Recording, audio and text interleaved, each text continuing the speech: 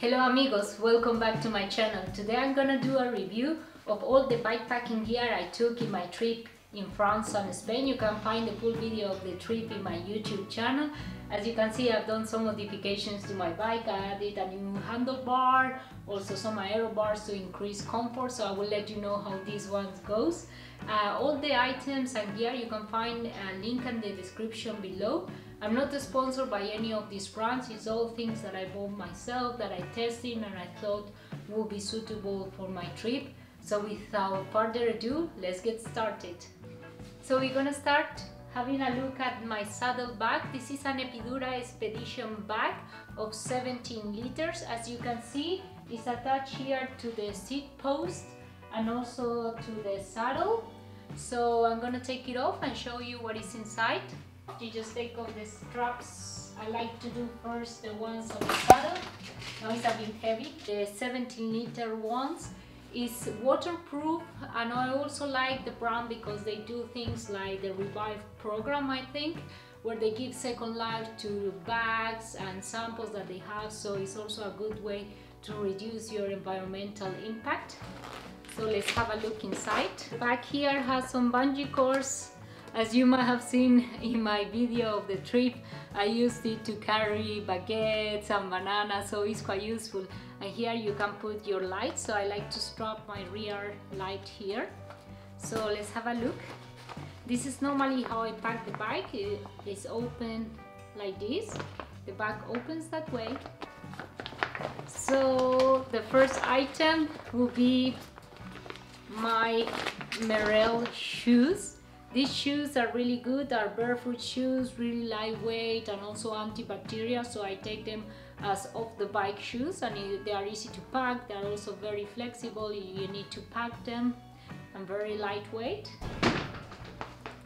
Then we have, I always like to carry 2 pairs of bib shorts because you never know if it's gonna rain, and as a female, yes, there might be more risk of saddle soreness. So I like to take 2 pairs of bib shorts. So this is the Izumi Expedition, I think. It has some pockets, but I will do another video about bib shorts for women because I think there's not much information out there. I had to try like a million brands to find some that were somehow suitable for me. So here we have the Osprey dry bag that I use to sort my casual clothes. Also ensures to have another layer of waterproofness even if the saddlebag is waterproof. My Castelli summer base layer, which I didn't have the chance to use because it was too cold, but I still use for sleeping. Then this is yes I use this one quite often off the bike. This is the Rapha base layer. This is a winter base layer. I actually used it off the bike every time I had to go to a supermarket as a casual t-shirt or for dinner. Then we have here, yeah, I didn't bring any like heavyweight pants or anything. I decided to go for running shorts because they are lightweight and easy to carry. Pack small, so that's my choice for casual clothes, also quite functional. This is a must-have item. This is the best rain jacket I ever tried. This is the Gore-Tex Shade Dry.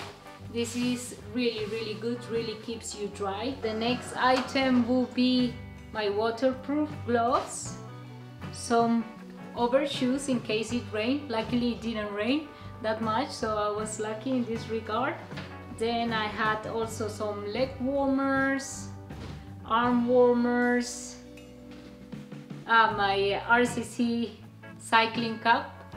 That was quite useful during the morning when it was cold, and also to keep the hairstyle in place, so I like it. I took 2 pairs of socks, so this one's yellow and another one that matched my jersey. I like matching socks. Oh, now we get into the heavy gear.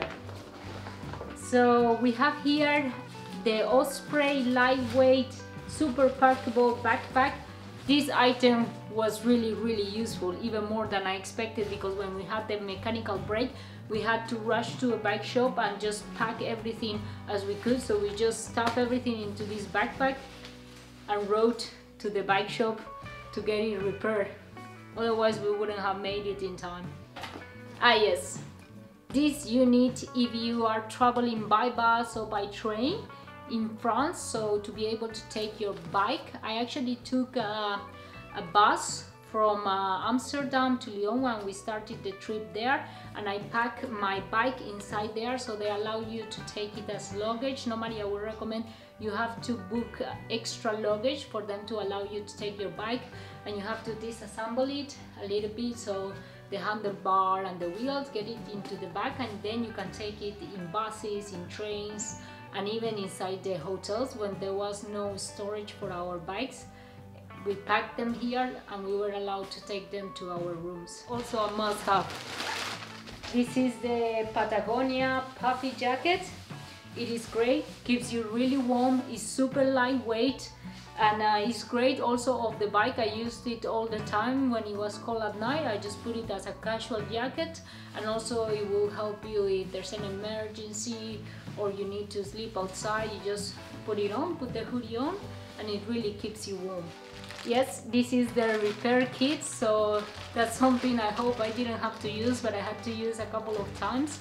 So we have like 3 or 4 punctures.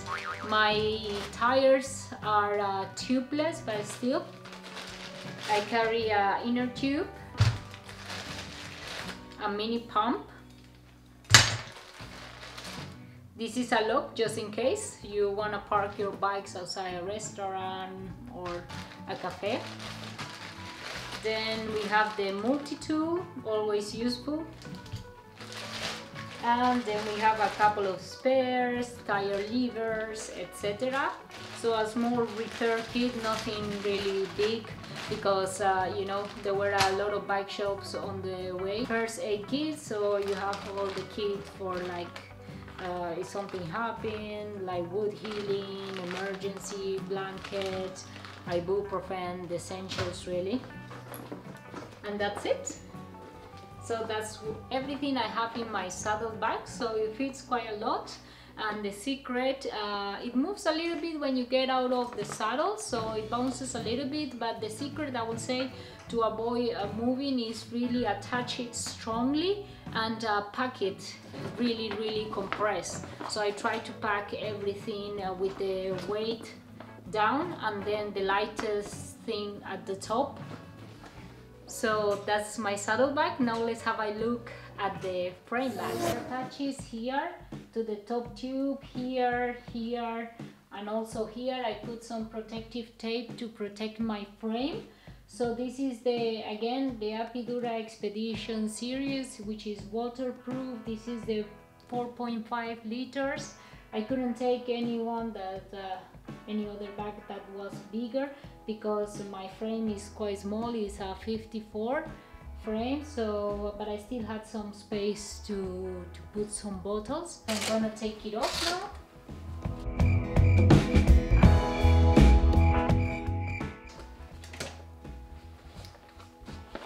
So this is my frame bag, and now we're gonna have a look at what is inside. Inside the frame bag I got first my chamois cream. I like to have it at hand. It's also really useful to avoid saddle soreness. Then I like to keep also a pair of cleat protectors in case you need to walk to get some breakfast or to the supermarket to avoid your cleats from breaking. Then a pack of Kleenex, always important. This is a power bank. I believe this is, yeah, the Anker power bank is really good. It also keeps for quite long, has quick charging, so always good to have a spare backup for all your electronics. Then my toothbrush, always important. Sunscreen, this one is really good because it really stays in place, and if you sweat it doesn't irritate your eyes, so this is my favorite one. Some shampoo, then a light in case it gets dark. a couple of bars. I like these ones, are my favorite. Then we have something for the supplements, so I like to take a couple of supplements like magnesium or maybe some electrolytes. Then we have here a small light. Normally I put this real light in my Apidura bag at the small hole I showed you before. Then a face mask. In COVID times you need to carry it. Then we have a hairbrush for my long hair. Lip protector because it was a little bit sunny and my lips get really dry. A charger like a USB. I have my GoPro kind of shorty. It's quite convenient, to be honest. It can become in a selfie stick, or you can also use it as tripod. So I did a lot of the drive-by shots with this one. The GoPro Hero 10, I believe. This is the latest one, so I bought it because I wanted something that you could interchange the lens, and also that it had this hyper smooth, so it will correct a little bit if you were not filming really stable. So this is my new camera, and this is what I have in this compartment of my frame bag. Then it has another compartment on the other side, which is quite useful to sort out your things. So here I like to carry my phone and some of my documents, then also cables, so things that are more like essentials, like phone, documents, cell phone, keys. So this is what I carry in my frame bag. So we're gonna have a look at the equipment that I took in my handlebars. Cefi Spy Mirror is called. It was really useful because I'm not used to cycling in traffic anymore, living here in the Netherlands. So it was nice not having to turn around all the time to check if there were cars coming. It gives you quite a good visibility. Then we have here the GoPro remote. We have here on my stem mount, which attaches to my stem. We have my Garmin Edge. And then here I used to attach my GoPro camera. In terms of what I was wearing on the bike was this. Yes, so this is the equipment that I wore on the bike. So I had the Gore-Tex base layer, which is windproof. I had this Rapha Pro Team jersey. Then I had my Oakley Sutro, which you can find a review in my channel. I really like these ones, and as I mentioned before, I added some grippers here that keeps them in place. Then I had my Specialized helmet. This is the Evade. It's really comfortable, so also easy to put. Really like it. Then I also use some mitts to keep a little bit of comfort in my hand. Again, thanks for watching, so don't forget to subscribe and hit the bell button if you like this video, and I will upload next week another video of the review of the Bib shorts. So if you're interested, see you soon and ride the bus.